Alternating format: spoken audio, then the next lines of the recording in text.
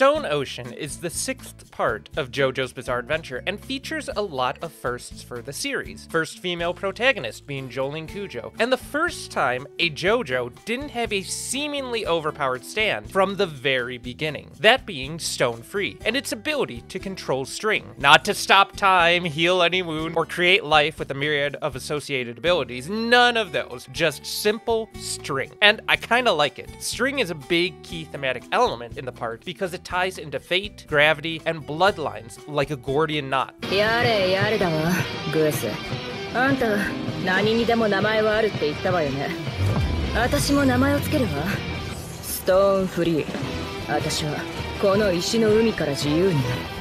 But we're not here to discuss any of those boring topics like philosophy that I could just read off of the JoJo Wiki for 15 minutes. We're here to learn some actual science. So today, I wanted to figure out how powerful Stone Free actually is. Now you could look at its feats from the stand and see how they size up to other characters, but those aren't hard numbers. That's also super subjective, considering some uses of string in the story are well within the user's knowledge and abilities, like in the Sky High fight, and others seemingly want to showcase themes rather than a progress of the character, like in Sea Moon. So what we can do for this episode of Sand Science is determine what type of material the string is likely made of, what the tensile strength of those materials are, and a fun question that I just had personally. Could Jolyne cause the dinosaurs to go extinct? Because apparently, by clumping these strings together and punching really fast, it has the force of a small meteor. I'm always looking for an excuse to talk about dinosaurs, so let's get into it. What is string? I know, it's a simple question, but we really need to start at the basics if we're gonna build up to our answer. And it's a question I've never really asked myself until working on this video.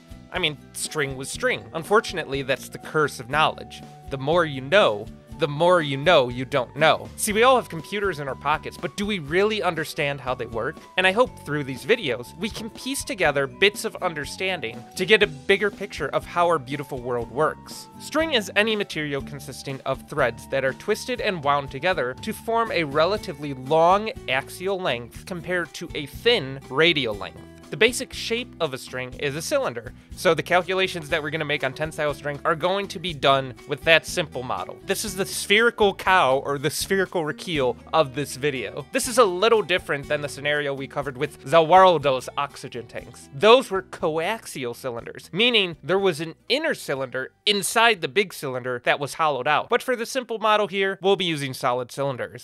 Stone free!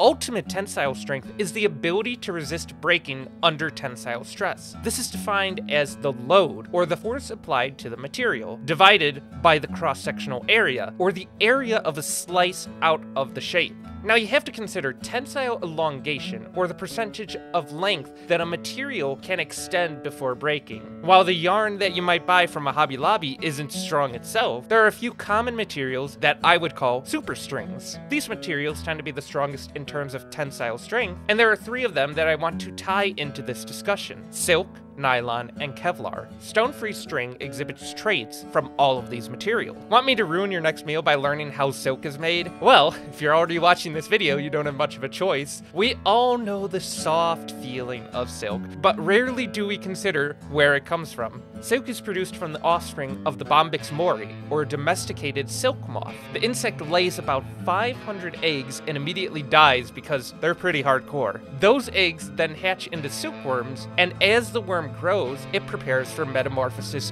into a moth, so it creates a cocoon out of silk. Silk is actually made of digested mulberry leaves, the primary diet of the silkworms, protein, and saliva. So sleep soundly in your silk nightgowns, knowing that it was made out of bug spit.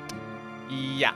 Then, before the pupas are able to hatch, they're actually cooked alive with hot air, boiled, and finally reeled into yarn, and whoa, did this video take a dark turn. But silk's ultimate tensile strength is 0.5 gigapascals, and it elongates up to 15% of its original length. Interesting factoid, because this video isn't filled with enough of them already. Did you know that the bristles of a toothbrush are made of nylon? And that just so happens to be the next string we're going to talk about. Creating nylon, such as nylon 6, and ballistic nylon specifically for this discussion, is a fascinating process that I didn't know until now. First made in 1935, it's what's known as a thermoplastic, or a pliable, bendable type of plastic. When you combine adipic acid, AA, with hexamethylene diamine, HMD, under pressure heat water and more salt than my takes on Stone Ocean CGI created, you can form chains known as polymers. These chains line up carbons, exactly 6 of them, hence the name nylon 6, on the molecular level to create strong bonds that wouldn't be there in the material naturally. Ballistic nylon is actually weaved into vests to protect you against heat and shrapnel, but not fast penetrating projectiles like bullets. The ultimate tensile strength of nylon is 70 megapascals, and it elongates up to 90% of its original length. So that's a key difference between nylon and silk.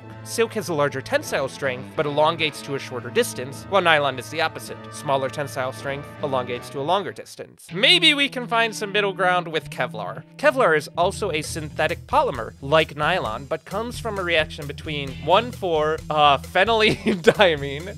Okay, forgive me, I'm gonna butcher these chemical names. It comes from 1,4-phenylenediamine with terephthalamine, making it a polyparaphenylene terephthalamine. That is a mouthful, so now I know why they just call it Kevlar. Kevlar was created in 1965 to fulfill the role ballistic nylon failed at, making something bulletproof. Kevlar is lighter, operates at higher temperatures than nylon, but actually gets stronger when you reach colder cryogenic temperatures. Kevlar is typically woven more than it's strung. However, in Japanese archery, Kujo, Kevlar can be used for the hemp as bowstrings.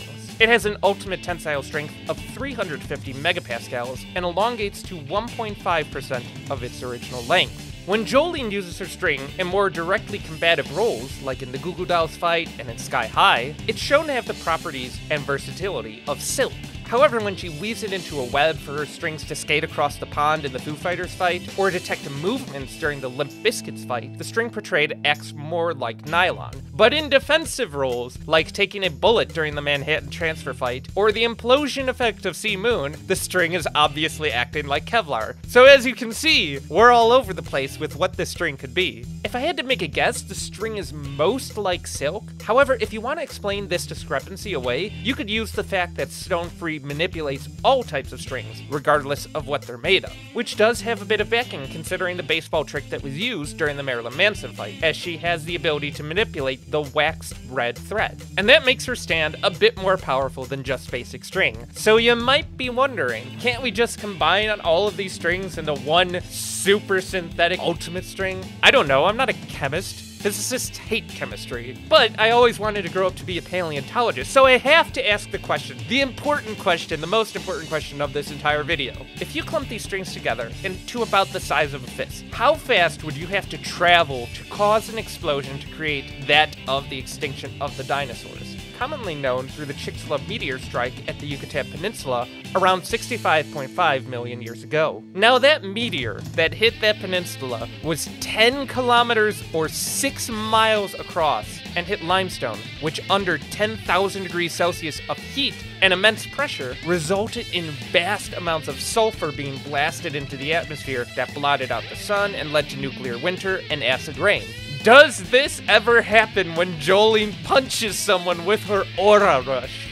No, not at all. How fast would she have to be going? Let me get my calculator right now. Using our trusty kinetic energy formula, Ke equals 1/2 mv squared, you can separate for v, giving v equals the square root of 2 Ke over m. Now, the explosion that killed the dinosaurs is estimated to be equivalent to 72 teratons of TNT, 4.5 billion times more energy than was in the Hiroshima bomb, which clocks in to be 3 times 10 to the 23rd joules of energy. Jolyne herself weighs 58 kilograms, and the average percent of mass the female fist makes up is 0.56% of the total weight of the person, meaning the fist doing the punchy has a mass of 0.33 kilograms. If we plug everything in, the square root of 2 times 3 times 10 to the 23rd over 0.33 equals 1.234 times 10 to the 12th meters per second.